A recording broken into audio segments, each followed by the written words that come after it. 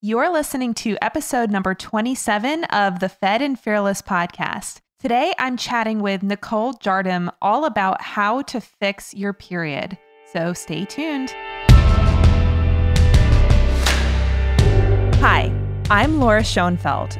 I'm a registered dietitian and coach trained in functional medicine with a passion for helping women just like you ditch perfectionism and use food, fitness, and self-care to fuel your bigger God-given purpose.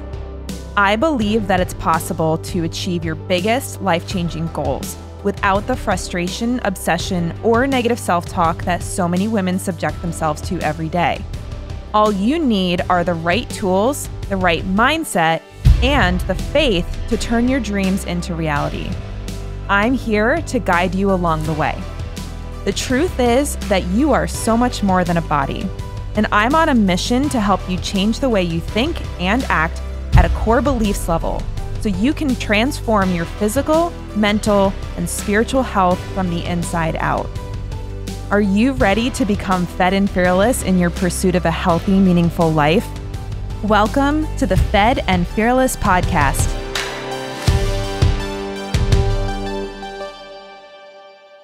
Hey everybody, welcome back to the Fed and Fearless podcast. I'm Laura Schoenfeld, your host as always, and I have another amazing guest for you all today. She's someone that I met in person, I think like 2 years ago at this point, and she's so sweet and so knowledgeable and just really inspirational when it comes to the world of women's health and periods, which is always such a fun topic to talk about, right? So I'm super excited to have with me today Nicole Jardim. Nicole is a certified women's health coach and the creator of Fix Your Period, a series of programs that empower women to reclaim their hormone health using a method that combines simplicity and sass.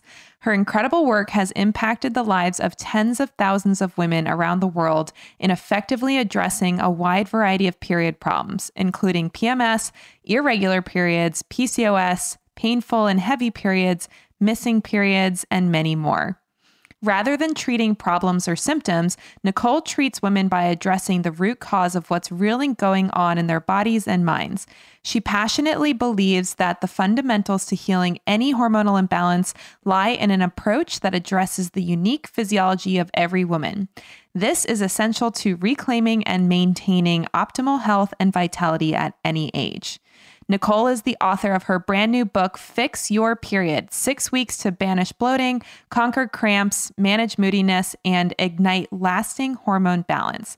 She's also the co-author of The Happy Balance, a recipe book filled with over 80 hormone balancing recipes. Finally, she's the co-host of The Period Party, a top-rated podcast on iTunes. And she's the creator of the Institute for Integrative Nutrition's Hormone Health Continuing Education course. Like I said, Nicole has so much to offer, so much knowledge and experience, and I had so much fun talking with her on the episode today. So without further ado, here is Nicole Jardim. All right, everybody, I am so excited to have with me on the show today, Nicole Jardim. Hey, Nicole, how are you doing? Hi, Laura. I'm so happy to be here. I'm doing really good. Thank you for asking.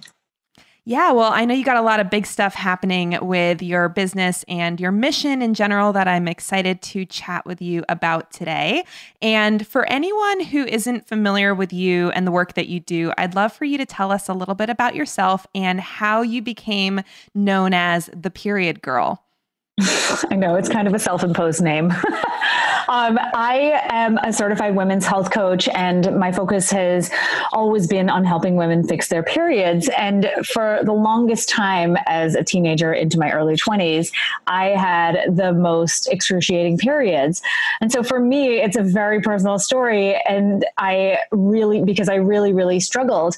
So back when I was about 14, 15, I started to get these really heavy, kind of crazy periods. I started to get all this pain, and it seemed to kind of come out of nowhere. And that went on for a number of years. And my mom had really terrible periods. So she just sort of assumed that this was your lot in life. This is what you got. It didn't matter that, you were dying basically every month. But eventually what started to happen was my periods would come every 3 or 4 months. And that was really strange. My mom didn't think that was normal. So finally I went and saw my gynecologist, or her gynecologist, and she immediately wrote me a prescription for the pill and suggested that I start taking it immediately, because that would be the thing that would regulate my cycle.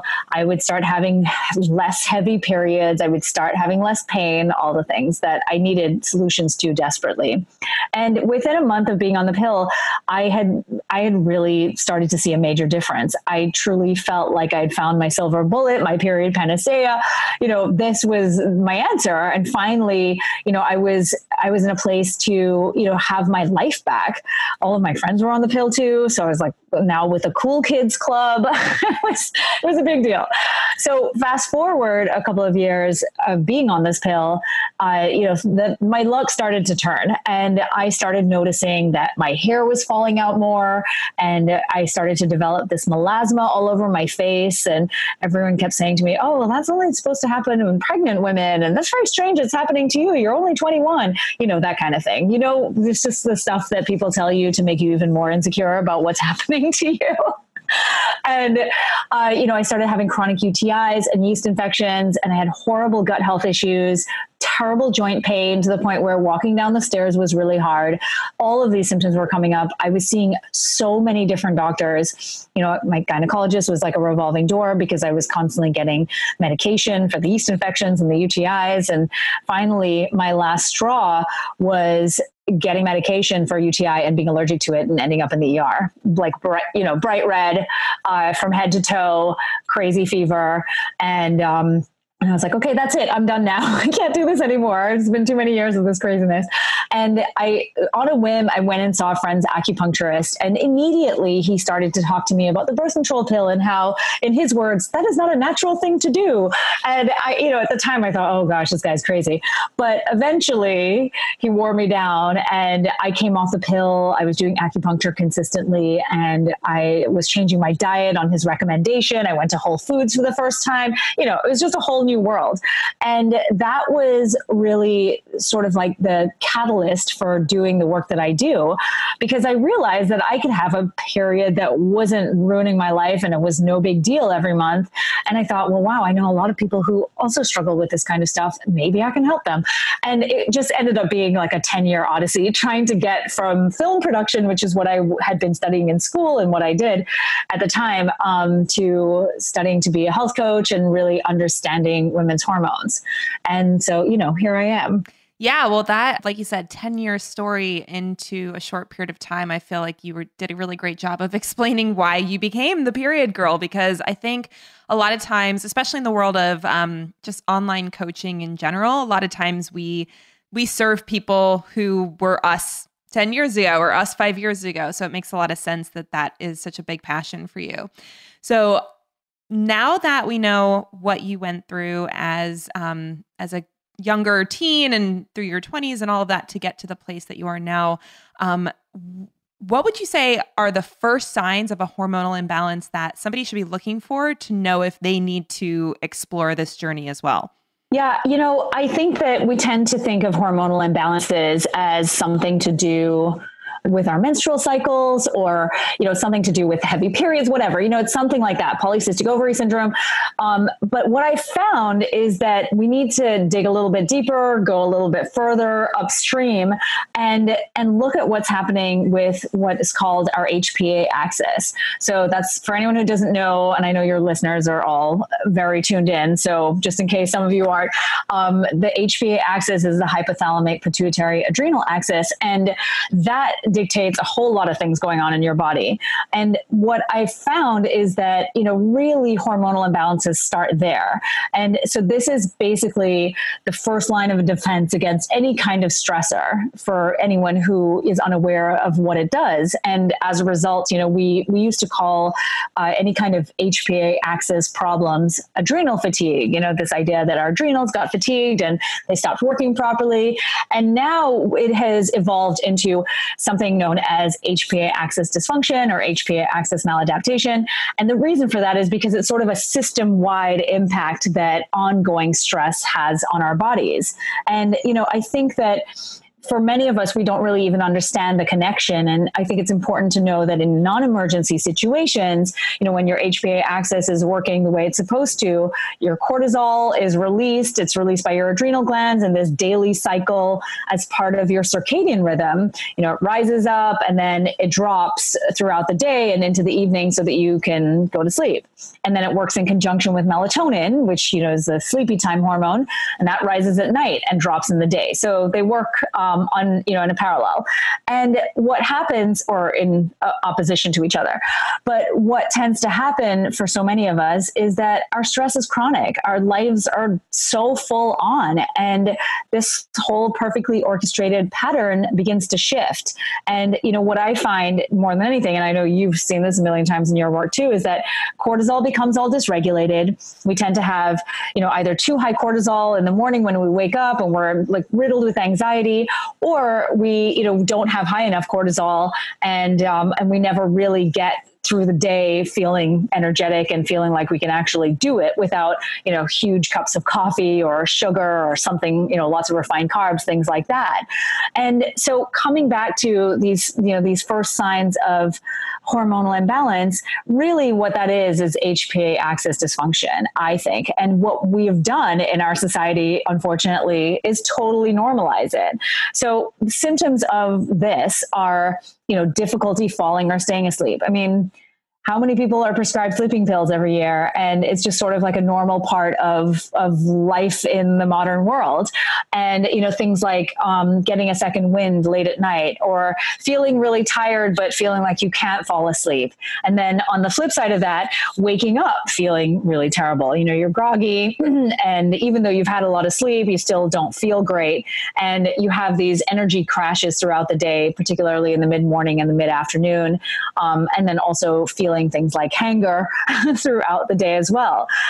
So all of these, to me, are those first signs, like red alert kind of signs that something is up, and that's only going to trickle down, right? Because I kind of refer to your stress hormones, cortisol, and your blood sugar hormone, insulin, as the queen bee hormones.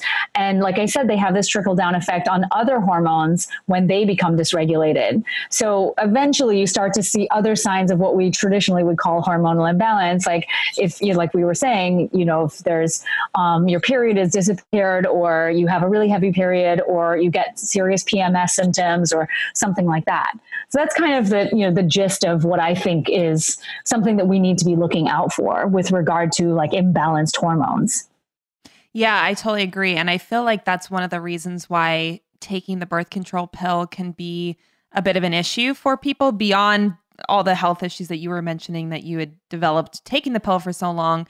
Even if there were no side effects of taking the pill, I feel like your period is such an indicator of what's going on in your life and if things need to change. And I know even for me personally, as well as a lot of the clients that I work with, sometimes that disruption in the menstrual cycle is really that indicator that, hey, maybe you're too stressed, or maybe you need to focus on sleep, or maybe you haven't been eating enough or eating appropriately. So I feel like it's that check engine light that we all have as women, that we oftentimes, if you are taking the birth control pill, that light is it's like putting duct tape over it, and you have no idea if your hormones are going to be getting out of whack, or if they would be out of whack if you didn't have that artificial hormone influx.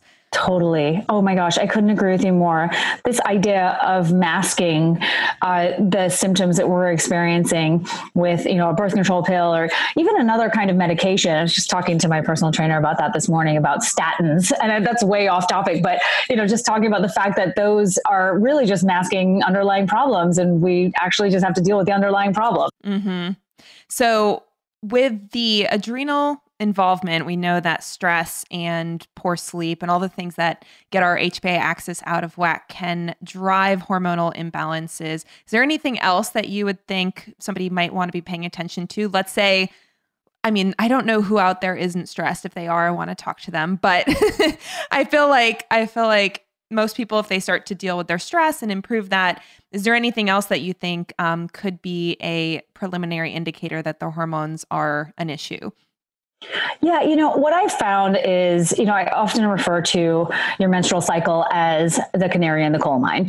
And it really, and for anyone who doesn't know about the canary in the coal mine, canaries were taken down into coal mines many, many years ago, and they would die a lot quicker than the coal miners would because they were exposed to these noxious gases and their bodies are a lot smaller. So that was an immediate indicator for people to get out of the coal mine to save their lives.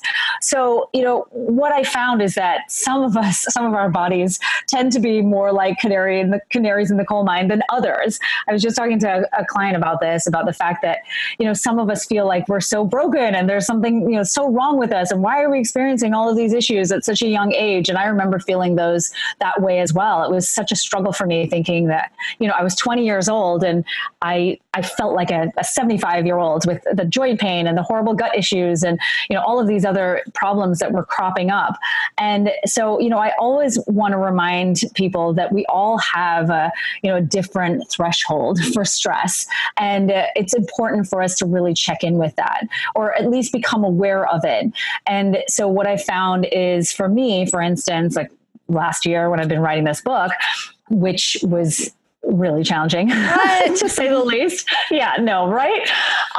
What I found, or for me at least, or I found over the years, is that I start to get lower back pain, then it moves its way up to upper back pain and then neck pain. And then eventually I'm at the point where I'm completely paralyzed. I mean, not paralyzed, but I'm being dramatic, but I feel completely incapacitated and nobody can help except a chiropractor and a massage therapist and, like all the people. So what I found is that lower back pain is definitely where I'm pushing that red zone. And I think that it's really important for us to really get clear on that because, like you said, right, nobody is escaping to an island in the Pacific anytime soon. I mean, maybe some of us are, but not all of us.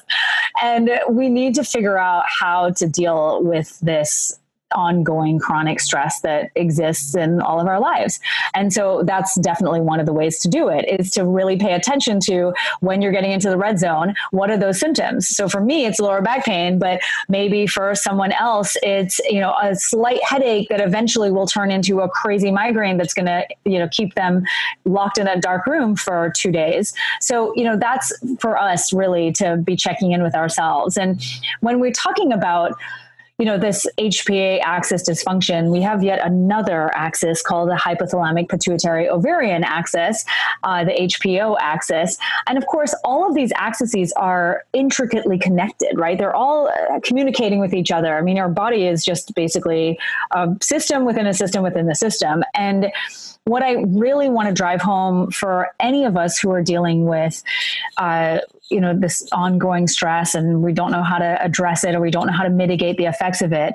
When you think about how it impacts your menstrual cycle and why we end up with period problems, it's because of the HPO axis kind of communicating with the HPA axis. And so when we think about the fact that, the two things in common are the hypothalamus and the pituitary with these two axes. And so your hypothalamus and your pituitary are getting all of these signals and inputs from the external world, and they're of course triggering the adrenals, but they're also triggering the ovaries to do what they do.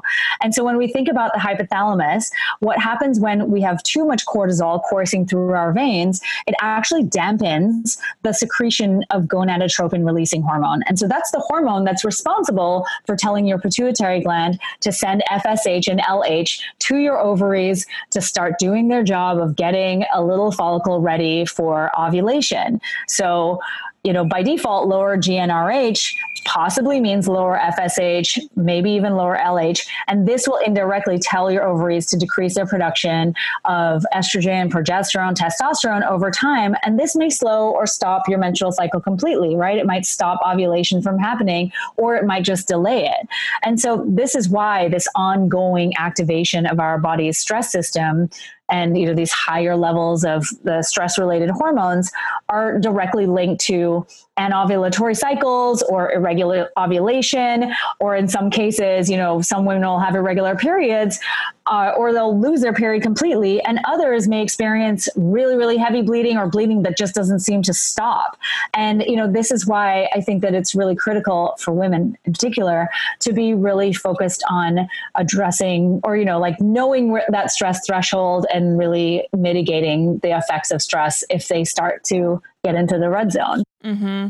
Yeah. I mean, I have an online program called Get Your Period Back that is focused on women that have irregular or missing periods. And we talk about the fact that all of this is really starting in the brain, like you've been mentioning. And I think so many women want to go in with almost more body focused approaches right away, like either the pill or, I'm going to do seed cycling or something like that they're just going to focus on that. And they completely ignore the role of the brain in the whole situation. And so I totally agree with you that we need to be looking at the brain first. Not that doing stuff to help support the body is bad. It's just, I feel like you're going to be fighting a losing battle if you're trying to do all these things to, adjust your hormones from a physical sense and you're ignoring the role that the brain plays. Now, I would love to chat a little bit about hormones in general, because I feel like when we talk about hormones, a lot of women have a negative connotation. Just hormones in general, it's like, I'm hormonal today or something like that. And I actually, not to get down a rabbit hole, but I even feel like it's a feminist issue to talk about hormones in a way that's not negative, because I think we live in a society that the idea of having hormonal fluctuations is looked at as bad. And so why do you think that hormones have developed such a bad reputation, not only in general, but especially as disruptors of health and mood?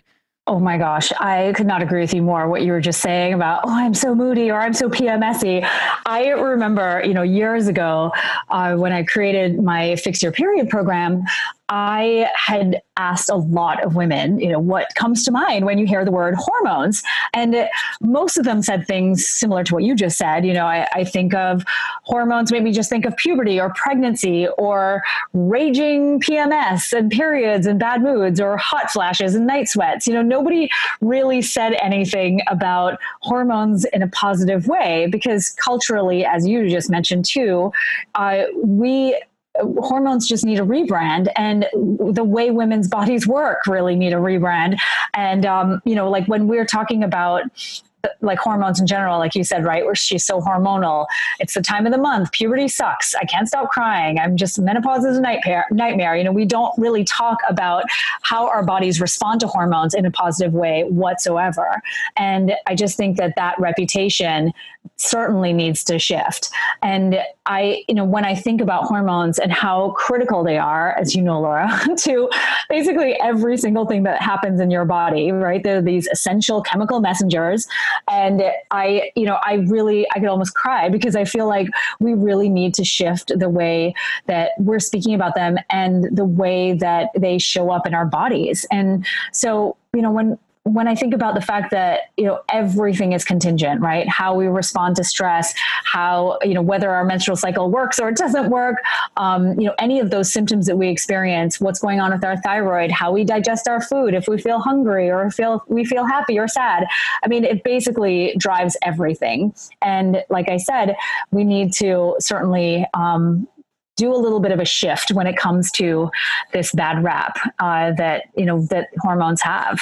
I definitely think it's a cultural thing, though. Yeah. I mean, I can't even tell you how many times I've heard usually a man say something like, "Oh, are you in your period?" or something, if you're upset about something, or if you have a stronger emotional reaction. And it's just, I feel like it's something that makes women think that hormones are better to either suppress or, if you're not getting your period, how awesome, you don't have to deal with that. And I'm very passionate about helping women see the just importance and power of having healthy, balanced hormones that are fluctuating, and not looking at it as being like something that's wrong with you or something that's undesirable. So I'm so glad that you're on that same page, as I knew you would be. I love that you just said that though, because it's so true, right? Like it really is quite a mindset shift to move away from this cultural paradigm that our bodies are these big mysteries to solve, or there's something to be feared, or that your menstrual cycle is some kind of design flaw.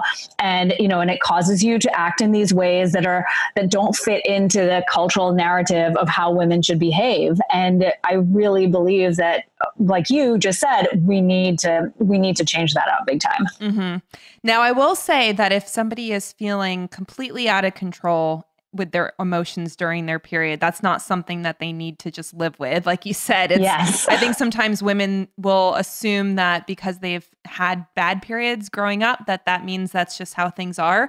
So I think it would help if we talk about the specific hormones involved, because I know that there's different symptoms or different problems that can arise depending on which hormones are out of whack. So as far as hormones go, what are the hormones involved with hormonal imbalance, and what are some of the symptoms associated with those specific hormones?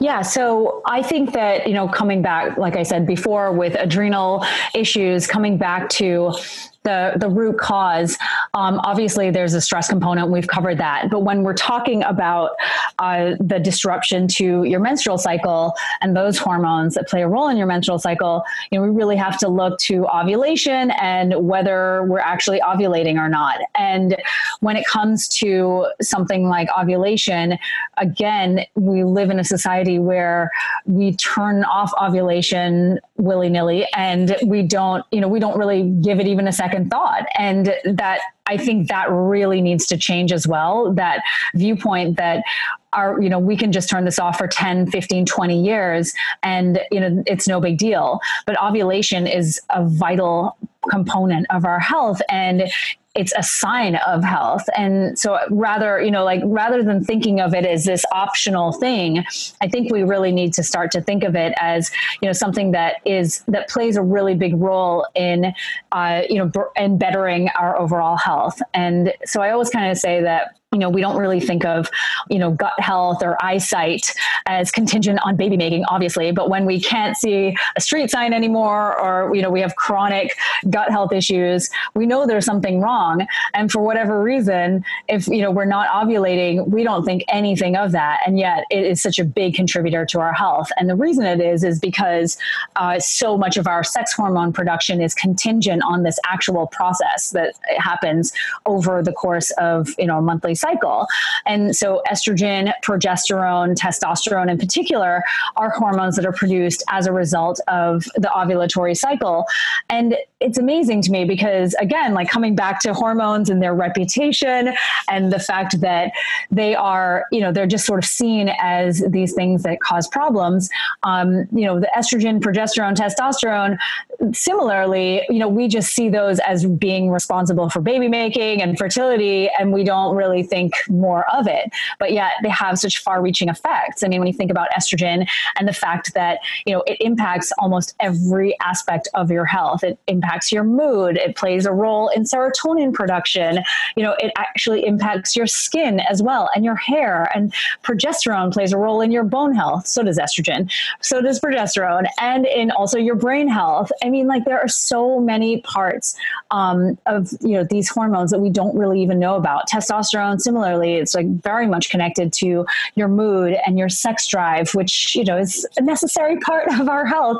And yet we continually, I was just talking to someone today about this. She was saying, my sex drive, I've really struggled with it, and she's been on the pill for 10 years, and nobody ever told her that she's not going to make any testosterone while she's on the pill, and as a result, she would potentially struggle with a depleted libido. And she's 28. So I just think that we really have to come back to the fact that these hormones play such a crucial role, not only in your menstrual cycle and your fertility, but in your overall health.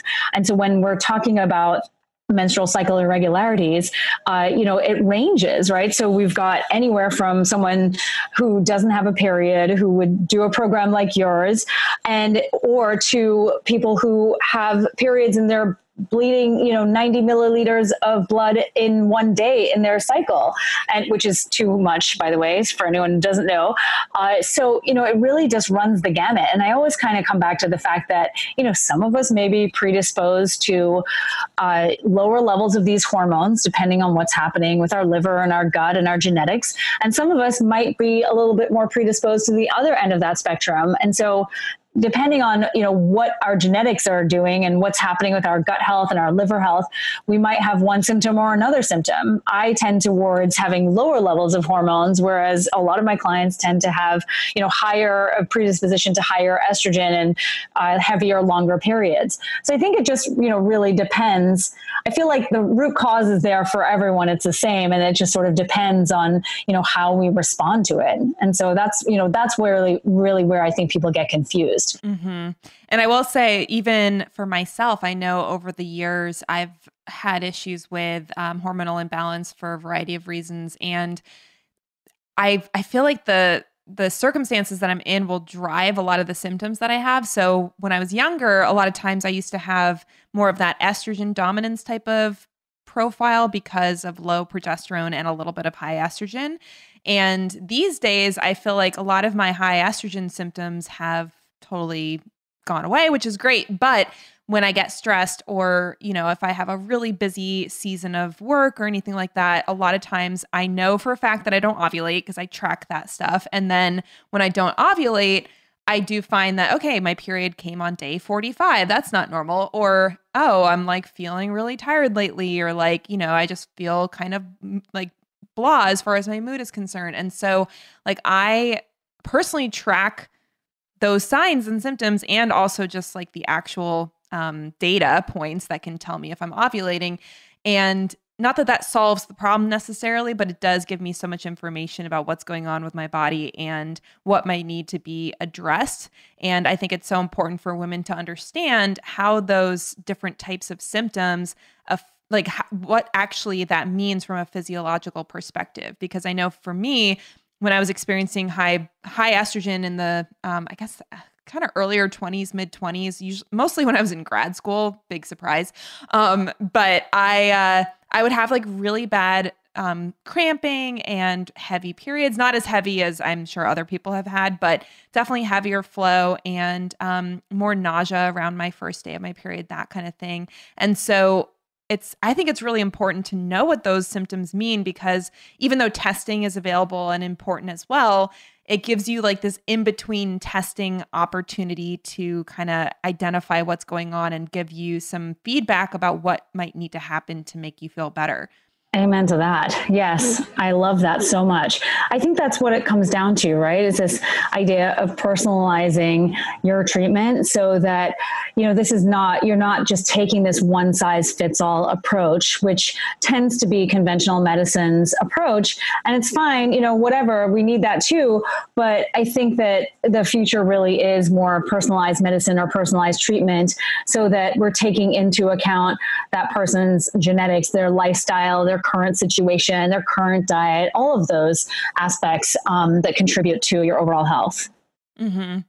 Now, speaking of ovulation, because like I said, I'm a little bit of a nerd about tracking ovulation, and I'll literally talk to my husband and be like, well, I know I didn't ovulate this month, so this is why XYZ is happening. And he's like, thanks for the information. So just in general with ovulation, I feel like there's a lot of confusion and misunderstanding about ovulation and what the importance of it is.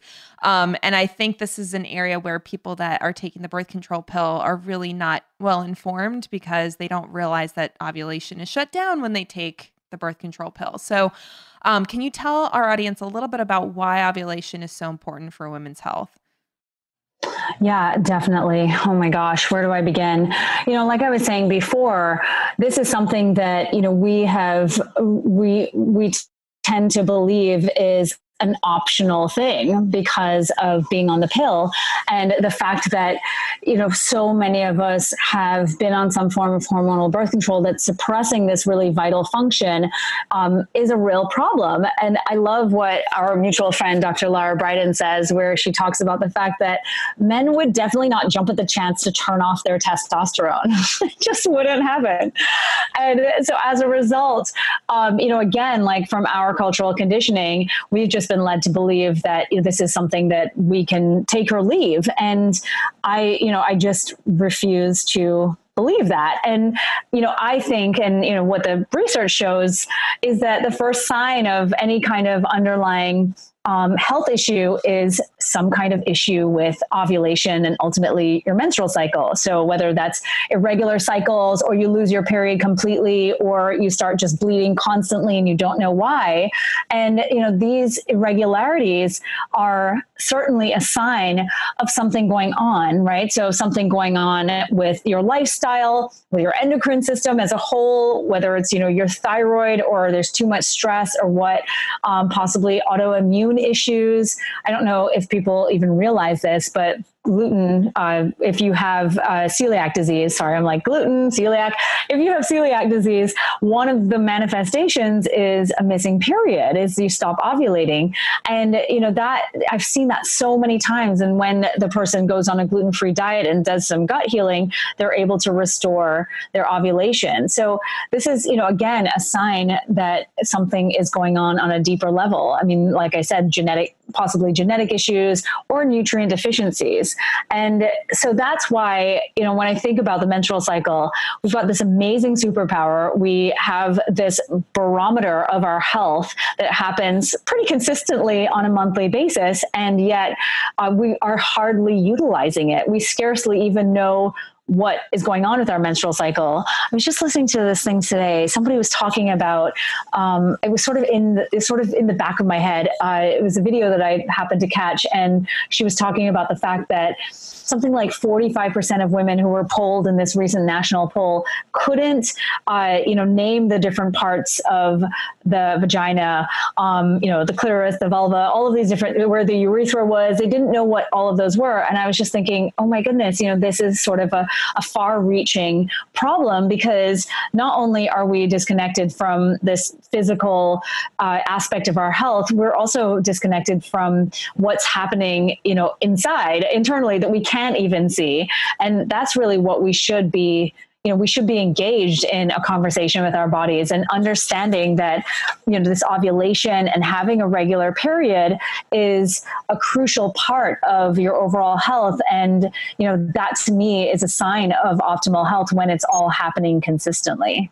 Mm-hmm. And I feel like, to kind of play off that, just lack of knowledge about the anatomy piece, I feel like there's also a big lack of knowledge around what is a normal period. And I'm sure you've heard that before, because I feel like so many women just assume that certain things that they're experiencing during their period is normal. And whether it's because they've experienced their whole lives, or they talk to their sister or their mom or their friend, and they're like, oh yeah, I feel that way too, that's normal. Just because it's common doesn't mean that it's normal when it comes to human and female physiology and functioning. So I would love to talk a little bit about what kind of symptoms in the actual menstrual cycle itself that women can pay attention to or look out for that could indicate the need to address hormonal imbalance. Yeah, I feel like this is a bit of a grown-up version of the talk that we all got. So what I like to do is just talk through what I consider to be a normal menstrual cycle, and then, talk through a little bit about what is not considered so normal, for lack of a better word, within the scope of the cycle. And so what I like to see with a period starting on day one of your cycle, so your first day of bleeding is your first day of your whole menstrual cycle, is a period that lasts somewhere between like 3 and 7 days. And, ideally 4 to 5 days is what I like to see.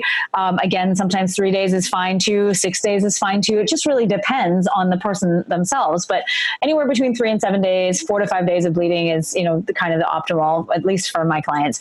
And then for your entire menstrual cycle, I really like to see that anywhere between 25 and 35 days. I know that the literature differs a little bit, and a lot of people say that 21 days is a good length of time too, but I've found that in most of my clients with those shorter cycles, they tend to have shorter luteal phases. So like I said, I like to see 25 to 35 days in length, and that's give or take about a month or so, a couple of days. And so then from there, with your bleeding itself, like I was saying earlier, I had someone mentioning to me that they were losing about 90 milliliters of blood. They're using the largest menstrual cup they could find. And that's in the first 2 days of their cycle. So 90 milliliters the first day, 90 in the second day. That is not okay. That is way too much. And, ultimately, really what you want to be looking for is about 60, 80 milliliters max. After 80, you're considered a heavy bleeder. So usually what I find is that, women are changing their pads or tampons like 3 to 5 times a day in the first couple of days, and then it tapers off to a few times a day. And, that's kind of what I like to see. But, I think that when we're talking about these kinds of numbers, it's very difficult to measure menstrual blood loss because we're not losing just blood. We're losing tissue. We're losing fluids, clots. There's a lot of things going in there. So I always say, again, check in with yourself. And when it comes to heavy periods, those are really easy to kind of decipher, right? When you're bleeding too much. Like if you are, like I said, changing menstrual cups multiple times a day and or changing pads and tampons, 5 to 7 or more times a day, and they're fully soaked, or you're leaking through and you need a pad or a tampon or both, or period underwear and a tampon, that's potentially a sign that something is up. And then also too, if you're passing clots that are larger than an inch, if you can't get through the night and you need to change throughout the night, or you need to have a towel on your bed and so you don't leak through your clothes when you're sleeping, all of these are definitely signs. If you have iron deficiency anemia and you're just completely wiped out from your period, again, another sign that you are definitely bleeding too much. So hopefully that's helpful for people just to kind of gauge what, might be going on with their cycle. And then on the flip side, as we can have periods that are just too light, that mean that your estrogen is not building up to a threshold that's, allowing your uterine lining to build substantially. And so what I find is that if we're bleeding for less than 2 days in a cycle, that indicates to me that something might be up, meaning that maybe you're not ovulating, or if you are ovulating, your hormones just aren't where they're supposed to be in terms of their levels. And so we have to just look at that and see what's going on there. And the symptoms of not bleeding a lot are period blood that's light pink or, light red, and it's kind of watery and doesn't really look like actual blood. Other signs include, just changing a pad or a tampon like once or twice in your entire cycle, or, something like, you're just spotting and you don't really even feel like it flows. It's all signs that you're probably not bleeding enough. And the other things I like to look at as well, and I think that come up for a lot of women, are spotting before your period. So a couple of days of spotting before your period, I don't consider to be a huge deal by any means. But when you get to 3, 5, 7, 10 days of spotting before your actual bleed, that to me indicates that something's up with your progesterone. So more than likely, your progesterone is either dropping too soon, because your progesterone holds your uterine lining in place. So it's either dropping too soon, or it's, dropping at the, it's like dropping in and out, like it's not high enough. And so as a result, you're starting to spot throughout that second half of your cycle, the luteal phase. So I feel like all of these kinds of symptoms are things to look out for. I think the final thing is pain. Again, talking about a normalization of a major problem in our society, which is period pain. I'm always in awe of the fact that for whatever reason, we treat other parts of our body when they're hurting us in a way that, indicates to me that we're concerned about them and concerned that there is possibly an underlying issue. And yet when it comes to our uteruses, when they hurt, we ignore them, or we're told to ignore it. And we're told that pain is completely normal, or it's just a part of being a woman or having a menstrual cycle or getting a period. And it really just should not be that way. And so I always say that if you're taking more than, 2 ibuprofen, in a cycle, then you might want to look at that. If your period pain is disrupting your life, you definitely want to look at that. You've got to start exploring and figuring out, what could be contributing to this pain that you're experiencing. Because I do not think it's normal. I do not think it should be normalized. I think it's almost always a sign of underlying pathology. It could be endometriosis. It could be a condition called adenomyosis. You might have a thyroid hormone imbalance, which triggers period pain. You might just be generally inflamed, and your body is responding in that way. So I think that there's, multiple things to be looking at when it comes to what we consider to be a normal, healthy period. Mm-hmm. Yeah. And I feel like even things like mental and emotional symptoms could be thrown in there as well, because as we were saying before, like having some mood changes is normal and not to be made fun of or scoffed at or anything like that. But if you're, and I can let you explain, but I was going to say, like, I think there's a certain level of mood changes, anxiety, that kind of thing that would not be considered normal. Yeah. Oh my gosh. Yes. I'm so glad you mentioned that one. It's like the biggest thing, right? When we're talking about the mood issues, I always love the quote by Dr. Christiane Northrup. She talks about the veil being lifted in the second half of your cycle.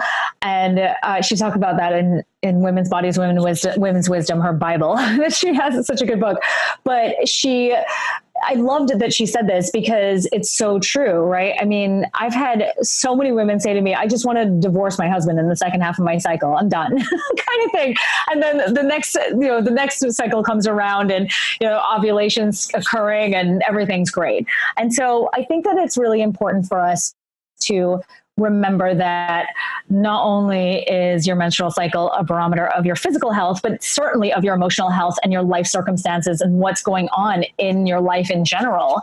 And what I find is that when there is dissatisfaction or frustration, or you're not getting what you want, or you're not getting your needs met in your life, in various areas of your life, or relationships are challenging, what I found is that, like Dr. Northrup said, the veil is lifted in that second half of your cycle. It's like progesterone is truth serum or something. And we start to, we feel this flood of emotion, especially when we feel so frustrated in our lives. And, I feel like estrogen is sort of a smoother over, and it makes us all happy, and we have the blinders on, and then estrogen drops and progesterone takes over and things shift. And again, I feel like this is so important for us to be able to reflect during this time on what's happening in our lives. What do we need to do differently to show up different in this second half? Because this second half of your cycle is always going to tell you what is not working in your life, whether you want to know it or not.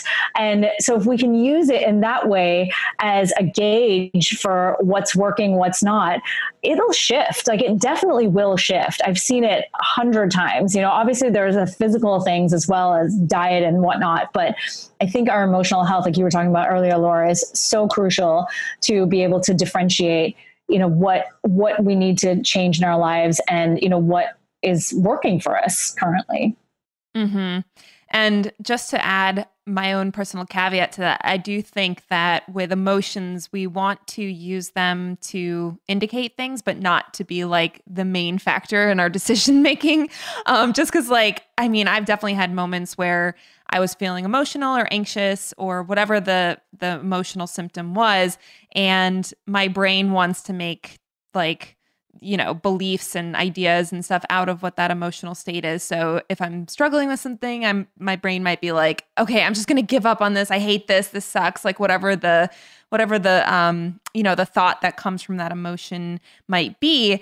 I do encourage people to make sure that they're not like just saying, oh, well, I have this emotion about my husband, so I must need a divorce or something like that. So yes, I agree. Just making sure. Definitely not encouraging that. Yes. So, but no. But like you said, it can be an indication of like, maybe you need to have a conversation with your husband about something that's not working. So before the divorce, right, yes, right. Definitely have a conversation. Yeah. I'm sorry. I should have clarified that. I was more just along the lines of, it just feels so heightened in this phase of your cycle, right? Or at least emotions do in many cases. And really a lot of the time it's that your progesterone is possibly too low, and you're just really irritated because progesterone is a calming, I call it the keep calm and carry on hormone. Like it really will do that for you. But if you don't have it in the right amounts, then the second half of your cycle is not going to be fun at all. And so I think for sure that if you are having these heightened emotions, you 100% have to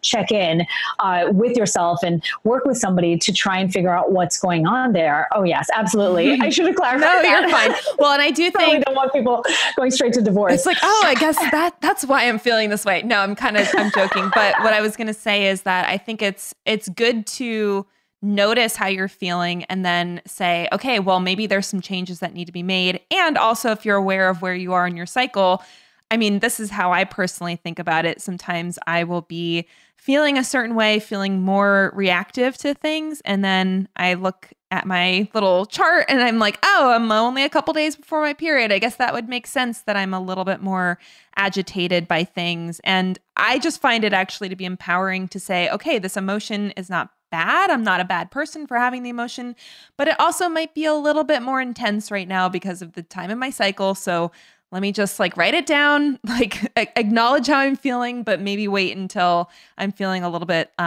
more emotionally balanced before I make any decisions from that experience. So I like knowing what's going on because I do think I tend to be a very emotional person, very intense emotions. And sometimes I've had to really teach myself how to not let those become something that drives decision making, but rather just gives me feedback, if that makes sense. Definitely. Oh my gosh, I'm the same way too. It has been such a challenge to really rein it in and not let it completely take over all of my decision making. I mean, because you certainly don't want to be making decisions in your life or having conversations with people when you're in such a heightened state. Mm-hmm. Well, and I know you're an ambitious woman like I am. And when you run a business and you're trying to do big things in the world, there's probably a lot of emotions that we experience that the average person doesn't get exposed to. So it's a blessing and a curse sometimes, but I will say that it's good to just have that self-awareness of okay, what do these emotions mean? Is this is this telling me something that is accurate, or am I making up something based on circumstances? So anyway, I love talking about mindset, so I can always go in that direction if you let me. So, but what I think we could come back to is this concept of understanding where you are in your cycle and how you react at different phases of your cycle to just get to know yourself better and to get to understand your body, your brain, your emotions, that kind of thing. So what's the best way the women listening can become period literate so that they can figure out if their period is normal or not, or even how to use their period as an indicator of what might be happening internally? I think that the easiest way to do this is to just start tracking symptoms. And that to me is on a base level what every woman should be doing, because like I said, what tends to happen is we just don't get the answers that we're looking for from our doctors for the most part, just because, they're not really trained to do that, right? They're trained to give you a protocol for how to deal with your specific symptom. And that's usually a birth control pill or some other form of birth control, whether that's an IUD or an implant or something like that. And that really is the catch-all solution. However, that doesn't work for a lot of people. So what I suggest is getting an app of some kind or using a paper tracking chart, which there are a few of them available on Amazon. And you can basically just start with the first day of your cycle. So first day of bleeding, track those symptoms, track how much you're bleeding, like I said before. So how often you're changing tampons or pads or period underwear or your menstrual cup, and as well as, track the color of your blood, track the clots that you see, as well as the pain that you experience or any other symptoms that are disruptive to your life. Like we were just talking about, the premenstrual time can be really disruptive. And you want to make sure that if that's what you're experiencing, then you have a record of it. You're collecting data about yourself, because that will inspire much more conversation with your healthcare provider, your doctor, when it comes to figuring out, next steps. For instance, if you have a lot of period pain and you need to figure out, what the next steps would be to determine whether you have a condition like endometriosis. Really, for most doctors, the protocol now is to have someone track their cycle and really figure out when they're experiencing this pain, whether it's the lead up to their period, the first 3-4 days of their period, or at all other times in their cycle as well. And from there, you can then start to take next steps to figure out further what's happening with your body and with your health. So I would say the tracking of your cycle, tracking of the symptoms during your period, and the premenstrual time as well, tracking those emotional symptoms that you're experiencing and the physical ones too. Do you have breast pain or breast swelling that's so disruptive to your life in the 3 to 5 days before you get your period? Definitely mark that down. And then, of course, when you're ovulating, you want to be tracking that too. So you want to be looking at your cervical fluid. And this is, I think, a bigger conversation than what I can talk about on here. But just to give everyone an idea, your cervical fluid changes quite significantly throughout your cycle. And I am a huge advocate for us looking at cervical fluid and figuring out, what going on with your particular cervical fluid. So for everyone who doesn't know, it changes quite drastically starting from, right after your period. You might have a dry feeling, a dry sensation. And from there, it starts to sort of get a little bit wetter as you approach ovulation. And then as ovulation gets even closer, probably anywhere from like 2 to 5 days. That's usually what it is, depending on your age and multiple other factors, your nutrition, all that stuff. Then your cervical fluid will take on this wetter, stretchy, egg white type, consistency. And that is a real big indicator that ovulation is imminent. And then from after ovulation occurs, once progesterone takes over, it literally dries up your cervical fluid. So estrogen is the wet cervical fluid hormone and progesterone is the dry one. And progesterone will make it sticky or tacky, or you'll just feel dry again like you did after your period. And that's usually the case for most of the rest of your cycle until you get your next period. There is a bit of an estrogen bump, and you'll notice again cervical fluid sort of in the middle of your luteal phase, about a week before your period. But aside from that, that's really the pattern that you would be looking for. And we can look for those patterns in wearing dark underwear and making a note every time we go to the bathroom to check and see what's going on with our cervical fluid. And like I said, this is a key component of your overall health as well too, because changes in that are kind of weird, or changes that you don't recognize could indicate something. It can indicate a bacterial vaginosis infection or a yeast infection. It could indicate something's going on with your cervix, or another STI, for instance. I mean, it really is so important for us to be paying attention to that in addition to tracking our symptoms.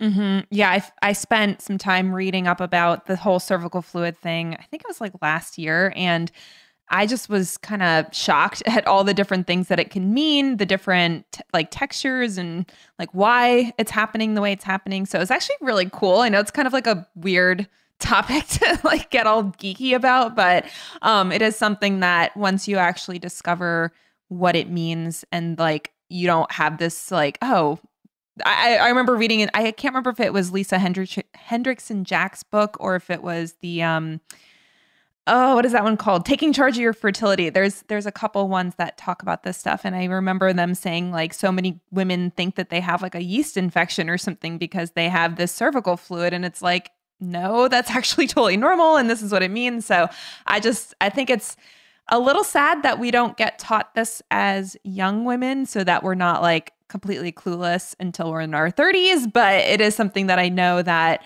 there's a lot of awesome people, yourself included, out there in the world making this more known and making this more common knowledge than it has been in the past.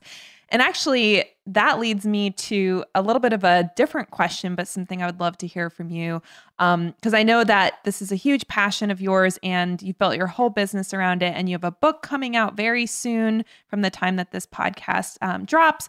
So I would love to hear from you. What is your big vision for the work that you're doing with just the Period Girl brand and all of that? And what's the impact that you hope to have in the world through the work? I think at the end of the day, and this is a really big goal, but it's that women have this information. Like you said, you think it's so unfortunate that we're not taught this before, our mid-30s. I mean, how many times have you heard women say to you, oh man, I wish somebody had said this to me like 20 years ago. And why didn't anyone tell me this? Right? I mean, it's really unfortunate. And there's usually so much regret and frustration and even anger based on the fact that women have made medical decisions for themselves or other decisions. And it was based on uninformed consent, right? They didn't have all the information. And I really want women to have this information. That is my big goal. And that as many women as possible all over this planet, because when we have this kind of self-knowledge, I just think that it completely takes the mystery out of how our bodies work, and it empowers us on a level that we likely never even thought was possible. And so I just think it's such a game changer to be able to track your cycle and understand your cervical fluid patterns and what's going on with your period and why, all of these things might be happening with your period, and that you can take actionable steps to fix those issues. Like you were saying before with the cervical fluid changes, I used to be that person who was convinced every single month I had a yeast infection or I had an infection of some kind. When I would see that stretchy cervical fluid, I had no idea what was going on. And I was completely petrified, refused to ask anyone about it. I was just like, whatever, I'm just going to keep rolling with this and see what happens. And I know that there are so many millions of girls and women who feel the same way, and they feel ashamed and they don't feel like they can talk about it or they can ask about it. And I fundamentally want to change that. Mm-hmm. Well, I know that for all of us 30-somethings that are learning this stuff now, that if we have kids and we have daughters, I'm hoping that we'll be inspired to inform the younger generation before, like I said, they spend 20 years being confused about things and not knowing any idea what's going on. So, but I love the message that you share, and just the, the whole idea of helping women become more period literate and just understanding what's going on with their bodies and being able to resolve issues that maybe they were told was just, like you said, their lot in life and that was the way it was going to be. And just understanding that that's not the case. In most cases, you have a lot more control over it than what I think we're taught to expect or understand. And I'm very grateful to have people like you in the world who are sharing this information so widely. Aw, thanks, Laura. Right back at you. I feel the same way about you. Oh, well, I do have one more question that I ask all of my guests. And the caveat is that there's no right or wrong answer, because sometimes this question freaks people out. But in your opinion, what do you believe makes a person more than a body? Oh, wow. That's a great question. I don't even know that I have an answer for right off the top of my head. I think their emotions and their heart and their spirit. I think that our ability to love and be love and receive love is what makes us more than a body. Awesome. Well, you had an answer. It came right out. I don't even know how it just came out. I was like, wait, what did it just come out of my mouth? It was in there all along. Well, yes. I appreciate everything that you've shared with us today. And I know that we just barely scratched the surface of this whole topic. And there's going to be lots of women who want to know more and want to learn more. So where can they get more information from you on the topic of amenorrhea, of menstrual cycle function, and maybe some amenorrhea in there as well, but just in general, getting a better menstrual cycle? So everyone can find me at my website. It's NicoleJardim.com. And I have an amazing blog full of a lot of information there. I'm also on Instagram, Nicole Jardim and Nicole M. Jardim, like Madeline. And also I have a new book coming out. It's called Fix Your Period, in addition to my Fix Your Period program. So I've got multiple options for people and trying to figure out what's going on with their own menstrual cycle. Book's coming out on April 28th, 2020. And it has a 6-week protocol for anyone who is struggling with any of the issues we just talked about, actually, and wants to address their periods from a holistic perspective. That's awesome. I am just so impressed by the book writing. I was being very facetious earlier when I said book writing is not that hard. I've never done it myself, but everybody that I know that's written a book, I've heard it's quite the undertaking. So congratulations on that.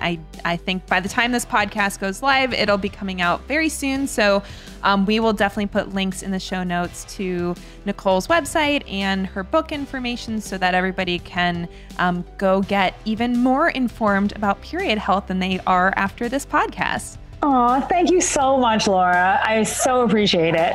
All right. Well, thanks so much for coming on, Nicole. And thank you to our listeners for hanging out with us today. We will see you here next week on the Fed and Fearless podcast. Take care, everybody. Hey, everyone. Laura Schoenfeld here again. Are you one of the nearly 45% of female athletes who experience menstrual irregularity? Have you gone more than 3 months in a row without a period? If so, keep listening because I have a special training just for you. As a women's health expert and functional medicine dietitian, I've successfully helped hundreds of women recover their periods quickly with my evidence-based holistic approach, whether they had hypothalamic amenorrhea, polycystic ovarian syndrome or PCOS, or post-birth control syndrome. Seeing these women recover their hormonal health, get their period back, and even get pregnant was truly a joy. And I knew I just had to get this information out to as many women as I could. And I can't wait to share this truly life-changing information with you too. That's why I'm excited to share with you my free online video training, How to Get a Regular Period Without Birth Control. On this free training, you'll learn why any woman who wants to get her period back and get pregnant should not take the birth control pill. The single most important thing women must know about following the right diet if they want to get their period back and prepare for a healthy pregnancy. Why quitting exercise isn't necessary for period recovery, but you do have to have the right approach to working out. Why chasing weight gain or even weight loss is a total waste of time when trying to recover a normal menstrual cycle. You'll also learn 5 common myths preventing so many women from getting their period back so they can get pregnant naturally. And even their doctors are confused about these 5 myths. I'll also show you how to save time and money on your journey to becoming a mom and starting a family. And finally, you'll learn my proven 4-step protocol that has helped dozens of women get their periods back so they can get pregnant fast and without using risky medications. So if you want to get your period back quickly without resorting to birth control, quitting exercise, or giving up the healthy lifestyle that you love, then this free online workshop is for you. To get instant access to the free training, go to getyourperiodback.com. You'll learn everything you need to know about recovering a regular, healthy period without giving up the healthy foods and exercise that you love. Check it out at getyourperiodback.com, and I'll see you on the training.